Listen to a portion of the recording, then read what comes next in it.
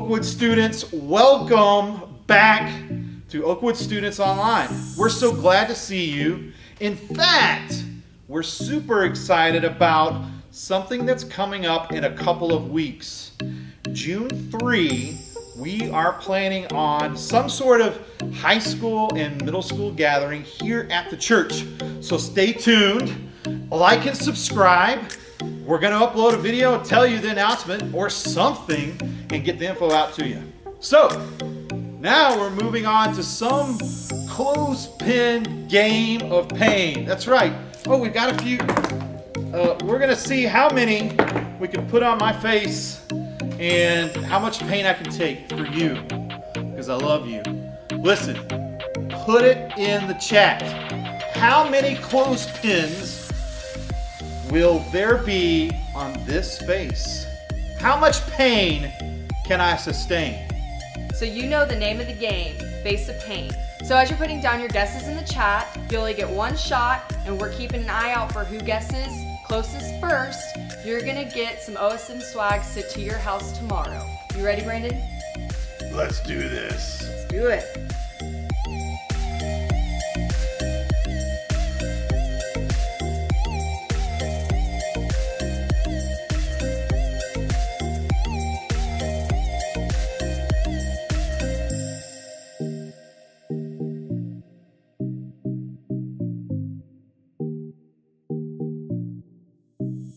One, two, three, 4, 5, 6, 7, 8, 9, 10, 11, 12, 13, 14, 15, 16, 17, 18, 18, 20, 21, 22, 23, 24, 25, 26, 27, 28, 29, 30, 31, 32, 33, 34, 35, 36, 37, 38, 39, 40. Yeah, these 40. 41. One to grow. Holy moly!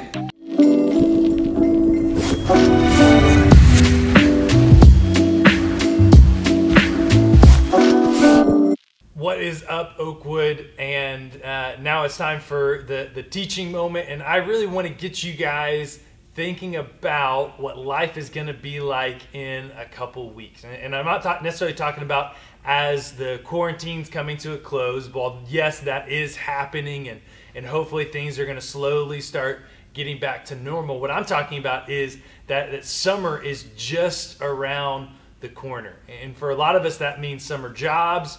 That means we're not going to be in school. And while things may be a little bit different, maybe a little bit of a different summer, I think some of the principles of how you think about summer is really, really important. And so I want to look at a scripture verse with you, and we're going to throw it up on the screen. And it's 1 Corinthians 10, starting in verse 31. And it says, so whether you eat or drink or whatever you do it all for the glory of God.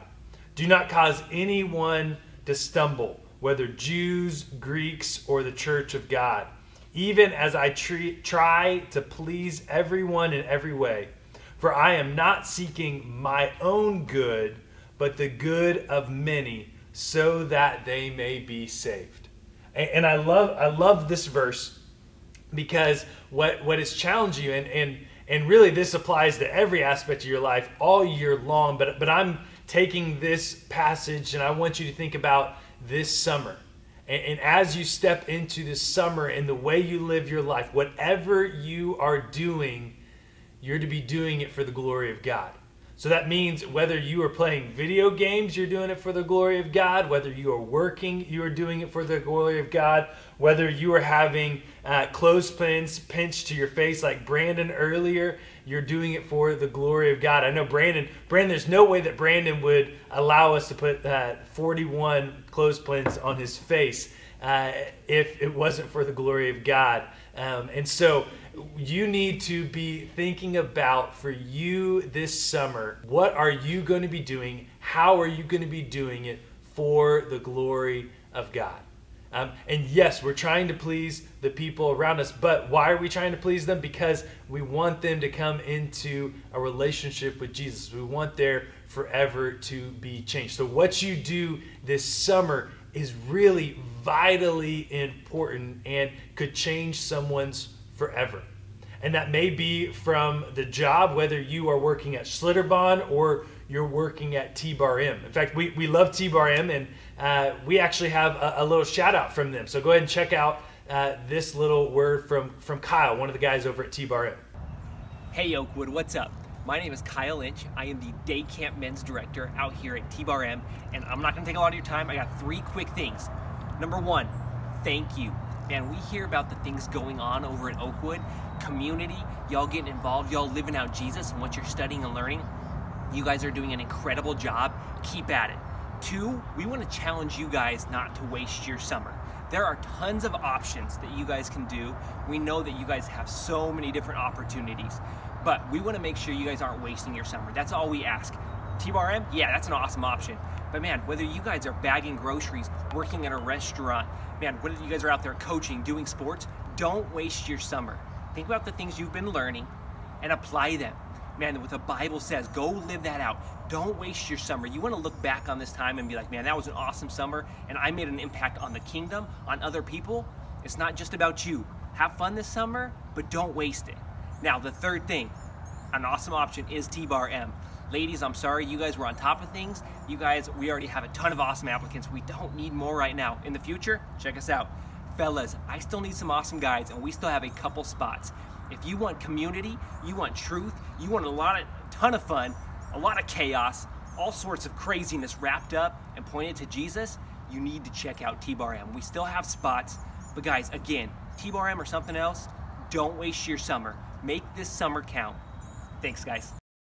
All right, well, thank you, Kyle, and I really hope you take what he was talking about. Like, don't waste your summer, whether it's with T-Bar M or it's you are working at Schlitterbahn or you're working at Chick-fil-A or you are mowing lawns. Whatever you're doing, do it for the glory of God. Do it to serve people around you. Do it to point people towards Jesus. So I want to give you really 7 challenges, 7 quick things that you can be doing this summer so that you don't waste your summer for God's glory. First of all, number 1 is to pray. You need to be having conversations with God. Last week, we challenged you to have that list of 10 things to pray through. And maybe you do that on a more regular basis. You pray more than just when you wake up and when you go to sleep and maybe at a mealtime. Prayer is your spiritual breath. You wouldn't go through the day without stopping and taking a breath. You need to have that spiritual air in your lungs.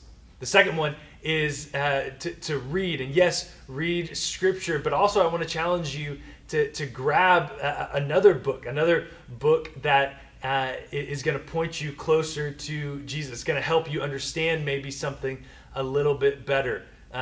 For example, I just read not too long ago a book about prayer called Dangerous Prayers, and it's a book on prayers that really pushed me in my prayer life. Another one pushed me in my prayer life. Another one is this summer, as things are starting to gear back up here at Oakwood, you need to plug back in. We've been gone for so long, and yes, you may have been checking in every once in a while on social media or checking in at some point to watch these videos, but you need to plug back in and be a part of the body of Christ, because if you're not, you're missing out on so much that it brings for you. The fourth one is you need to be serving.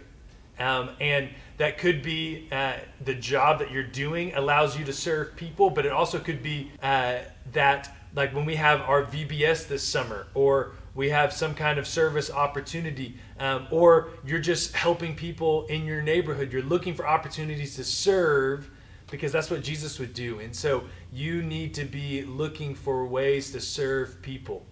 And then you need to, this one may seem a little bit weird and not necessarily spiritual, but trust me, it is. You need to get a job.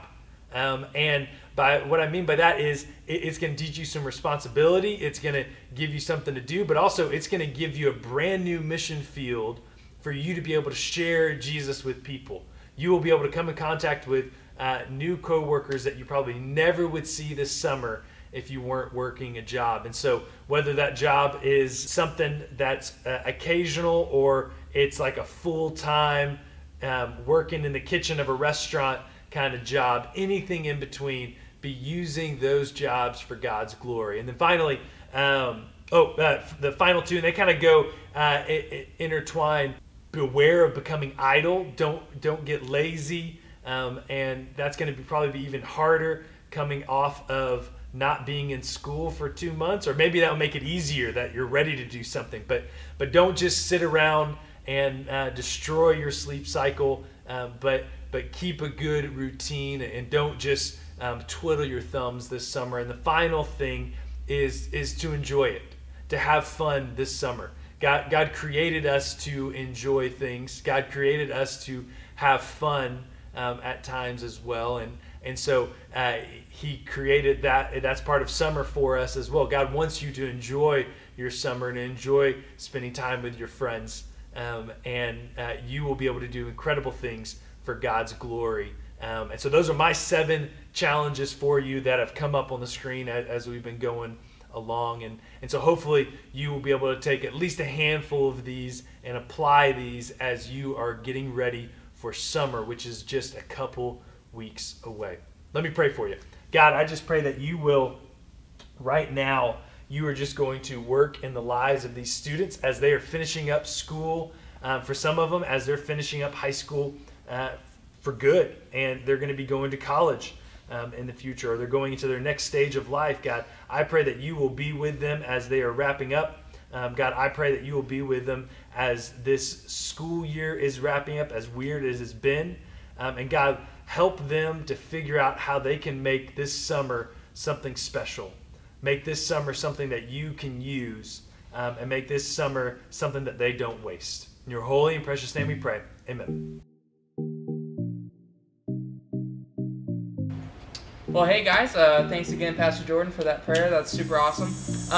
Just another reminder, June 3rd, we're back here for Wednesday nights. It's still going to be kind of restricted, so social distancing, we're still going to be practicing that. We're going to try to be safe. But hey guys, can't wait to see y'all again. We'll see y'all later. Hey Brandon, can we try to break the record? Are you okay with that? No! No! It's over!